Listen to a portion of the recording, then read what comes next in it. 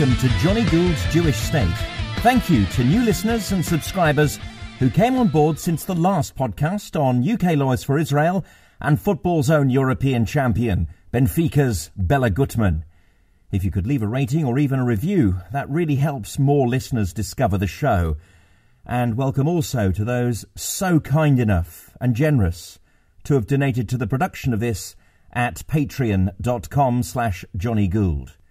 Tuvia Tenenbom is known for his uncompromising views on Jewish practice, Zionism and antisemitism.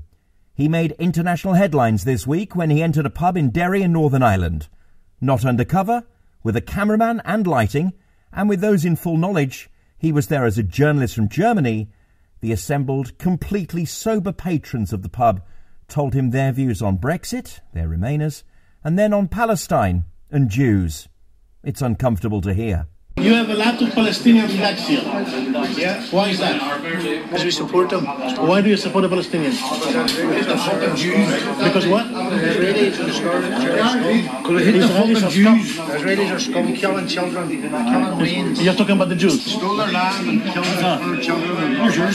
You only think Hitler didn't do wrong, he didn't kill no fucking Jews. We've since found that out. We didn't think that at the time, but Hitler didn't kill no Jews. They're scourge of the world. What did you say? The Jews are scourge of the earth. The Jews are the scourge of the earth? Yeah. So, what does this say about Jews in the UK, in Europe, and in the Western world? Are we in denial about the extent of Jew hate in our society? Who will stand up for us if we don't? Asks Tuvia.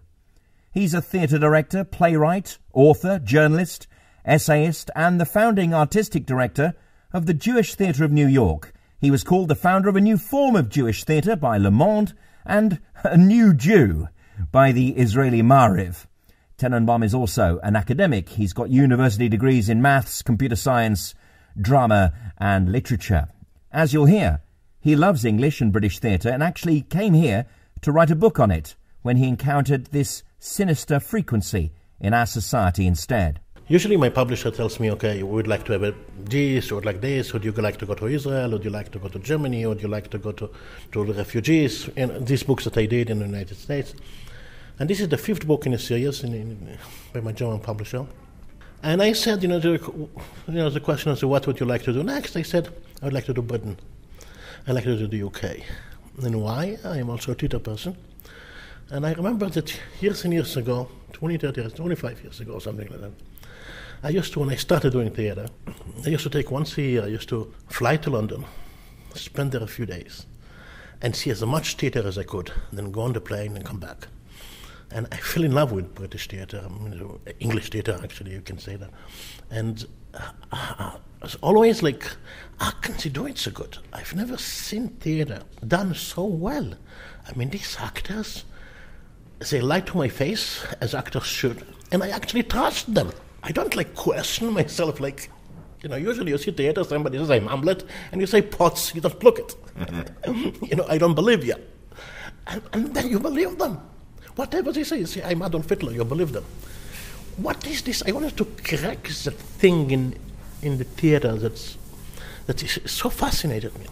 So I said, you know what? A new book, that's 6-7 months of traveling. Okay, let me do theater, and I'll go across the UK, start in Ireland even, and try to get the sense of the theatre. And of course, the main stop will be London. Yeah, I saw a beautiful show, by the way. It was an English show in the Gaiety Theatre in Dublin, full Monty. Right. I loved it. It's like, I was one of the few males, everybody was a woman. It's like everybody's looking for the full Monty. To see these naked guys. It was gorgeous. I was laughing like crazy. I really loved it. I said, oh, great. I am on the right place on the planet. I'm really in the right. And then you walk on the streets and you talk to people, just whatever it is. And then you hear that there are troubles in the world because there are Jews in the world. And these people say to you matter of fact. This is not like in Germany when you have this anti-Semite, especially the youth, they really argue, okay, Israel did this and that, Israel did this and that. The Prime Minister of Israel, the Foreign Minister, they know the names of everybody. They don't know the Foreign Minister of their own country, but they know the Foreign Minister of Israel, but at least they argue. It's anti-Semitism, but at least they argue. These guys are not arguing. They just say it. It just comes out. And this was in Ireland. Yes. And this changed the structure of the book. It started changing the structure of the book because everywhere I went, this is what I found. And it was amazing. It's like, I remember one day I was walking on the street in Dublin and I saw these three lovely guys and I started chatting with them. And then I asked them a very simple question. I said, can you tell me at what point in your life did you start hating the Jews?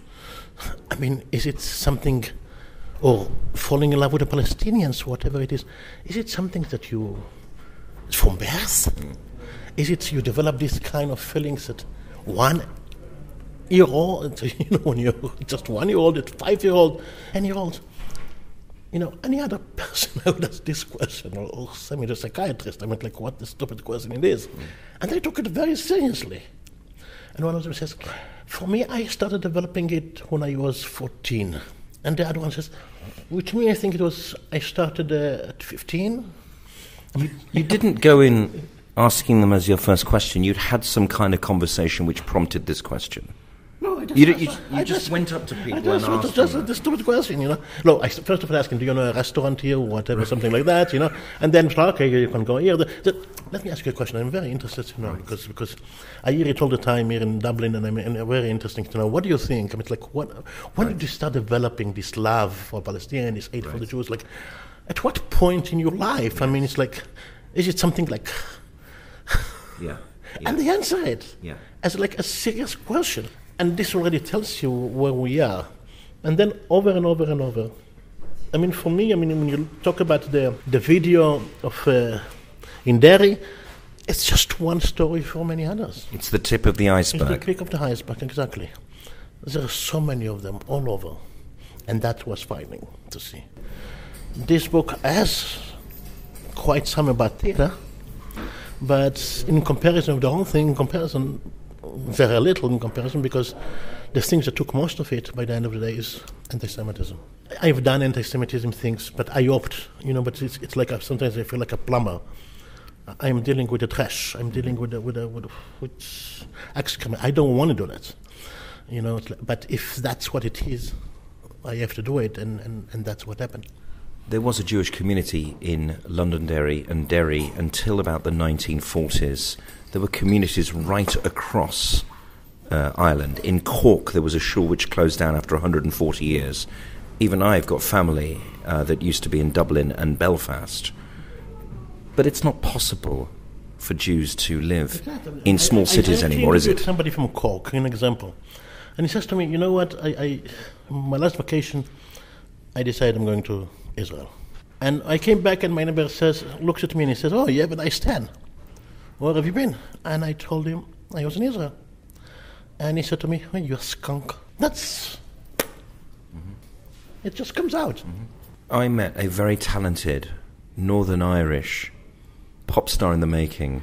She's very talented. I went up to her and I said, you're real talent. I'm going to remember you, have a photo taken. And she asked me what I did. I said, I've just started a Jewish podcast. And she literally jolted. Yeah. Like I'd said something like, your mother is mad, or I'm your half-brother. It was unbelievable. And this is this all over the country? It's all over. It's very deep in the psychology of the people. I mean, it really explains something that I didn't understand before. I mean, it's like why we have so much anti-Semitism in the Labour Party, and the ad is anti-Semitic, in my view. And nothing has been done about it, and people would still, poll after poll, around 40% of the people would vote Labour. I mean, if the head of Labour said something, what he said about Jews, if he said it about Muslims, you'd be out. You'd be out. Labour would not tolerate this. And so what happens is the people still vote for it. The reason is because this is what the people think. It's in in their mind, deep in their psychological DNA. I'll not say DNA, it's not in the blood doesn't have it, but it's in the psychological DNA. This is what a Jew is, and that's what it is. And apart from 9 Labour MPs who've left the party because of Jeremy Corbyn's leadership, all the others, or most of the others, talk a good game, but ultimately, if Labour are ahead of the polls, they won't move at all. And this is deeply concerning. I mean, if you dig deeper, you see that some of them, at least some of them, were facing this election, were facing no confidence votes. So there is something personal also in it. They stare at the future, and it seems like they are not going to be MPs anymore from Labour. So all of a sudden they are all righteous people and they vote this. I mean, let's be honest. Luciana Berger, she looked like a nice person, a nice lady, but in the first few years when she served in the Commons, she didn't say anything about Jews. She started talking about Jews when she felt like it. But to be fair to Luciana, she comes from generations of English Jew who've not experienced this so outwardly. Look, this is a country which fought fascism in Europe. Okay. I came to this country. I found it very, very fast. It's not a rocket science to find it. Just talk to the people. What, she has never talked to the people, except for her brothers and sisters? Or the bubble she is in? Then she shouldn't be MP anyway to start with. I mean, one reporter went to Wavertree in Liverpool, where she represents, and he talked to the people. It's from The Guardian, and he found antisemitism all over. Even the people who liked her, it's like the comment that one of them said, if I remember correctly, it shouldn't have done to her even though she's Jewish. These are the people you represent. What do you want? You cannot blame Jeremy Corbyn for that. I'm sorry. It's like, So Corbyn is a symptom. Corbyn is just a symptom, It's a symptom. It's a symptom to a disease that exists. So why wasn't it so apparent before 2015? Well, I'll tell you why. Because the Jews refused to admit it. But it wasn't part of our government either. Tony Blair, David Cameron, you go back, John Major, Margaret Thatcher. I interviewed so many Jewish leaders during my stay here, especially in London, one after the other. At least before the change, UK came to, or TIG came to a being, and everybody embraced Luciana Berger, because she's so beautiful and she's 9 months pregnant, and all of a sudden she's like the righteous person of the UK Parliament, But before that, this is the reality. Only one MP from Conservatives, agreed to state for the record that Jeremy Corbyn is an anti-Semite. I talked to so many Jews, the Jewish leaders, one after the other. They refused to say one word against Jeremy Corbyn. I interviewed lords, Jewish lords. They wouldn't say anything. Unless I went off the record. Mm-hmm. And then I got a totally different story. But on the record, so if you have the Jewish leaders saying nothing, what do you expect from non-Jews to say? If you don't stand up for your own rights, why would anybody stand up for your rights? You have to understand. It's like, this is what happens. Here we are here in Marble Arch, there is a synagogue there, right across the street from where we are. It's a multi-million-dollar building. It's a beautiful, historical, whatever you want to call it. There are hundreds of members in that synagogue, I'm not saying they're coming to pray, but still members. And you don't have anything that says that this is a synagogue. You have something 3 inches by 3 inches, on the side corner telling you this is a synagogue. You are running away from yourselves many times. This is what the Jews are doing here. It's like, okay, that's what you want, that's what you're going to get. If you don't treat yourself right, I am not going to fight for you. This is stupid. I want to take this back and say that the British history, and I'm talking about the 4 countries of the British Isles, have quite diverse histories. There's never been a pogrom in Scotland ever. Okay. The Jews were expelled from England in 1290. Yeah. There were several pogroms in Wales about 110 years ago. The British Jews, of course, apart from in 1940 with the Battle of Britain, were never invaded by the Nazis. I am from continental stock. I have a very different view of Europe to perhaps some of the Jews who've been here 5, 6, 7 and 8 generations. Okay. Does that contribute? No, I don't think it's contributed. Because when I go, again, if you open the lens wide, I remember I was in Lodz, Łódź, it's a Polish city. It's one of number 2 or 3 largest Polish city. It's one of my favorite cities. My family originated in Poland. It's one of my favorite. It's not like Krakow, a touristy place, it's... And you go in the streets of Lodz, almost every street you'll see big graffiti, anti-Semitic graffiti. Mm-hmm. Some of the worst kind, like send the Jews to the gas chamber, GG gas, stuff like that, or whatever. Even sometimes in German, Juden raus, Jews out, and all kinds of Star of David, meaning this belongs to a Jew, like that. Everywhere in Lodz. Mm-hmm. I'm sitting in a restaurant in Lodz with some Jews, and I say, how do you live with this? There's so much anti-Semitism around you. They say, no, what are you talking about? There is no anti-Semitism here. Nothing. I say, how do you explain the graffiti all over? I said, what graffiti? What are you talking about? I said, all this graffiti, anti-Semitic graffiti, you think I'm blind? I said, what are you imagining? I said, okay, let's go out together. Why are we still in the restaurant? Let's go out together and see. You know what they said to me? You're an American Jew. And they left. Right. They would not admit that this is happening right in front of their eyes. I went to the main church, main Catholic church of Lodz. I spoke to the guy, to the main priest, and I asked him this question. How do you allow this? He says to me, if you send me pictures of what you're talking about, next week on Sunday, I will present them on the church and tell the people that this is not right. Mm-hmm. I said to him, listen you to me. My plan is to leave to Warsaw tomorrow. But next Sunday, I'm going to be in Lodz. I'm going to come to your church. He said, no problem. And we went to the church, and he put it on the projector, and he said, this is happening here.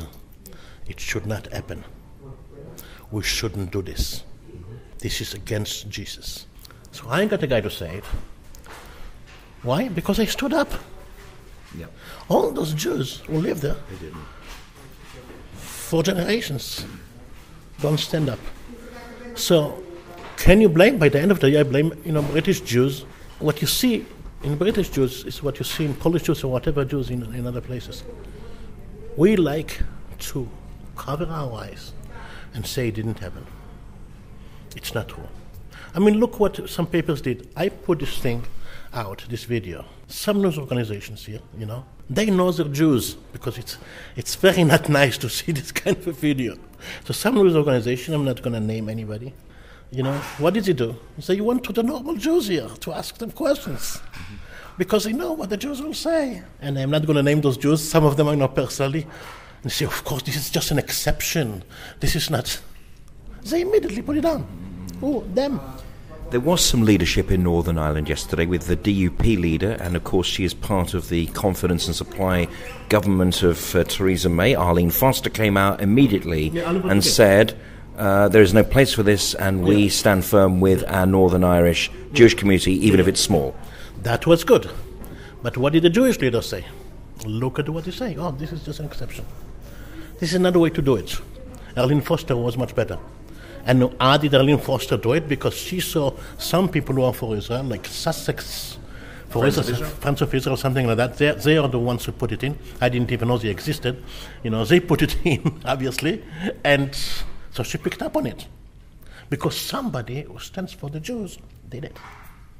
Because somebody opened their mouth. If they did not open their mouth, Arlene would not say anything. Politicians, by the end of the day, they will talk and they will move if the people will tell them. And that's what they said to British Jews. You got to open your mouth. You got to stand up and tall if you believe that you are right, if you are proud to be who you are, and if you are not proud to be who you are, and if you don't want to be Jews anymore, just get out. You're listening to Johnny Gould's Jewish State. If you like my regular podcasts, please think about making a donation. My podcasts are free, and I want to keep them free, and so donations really help me keep them that way. Head over to my donations page, at www.patreon.com/Johnny Gould.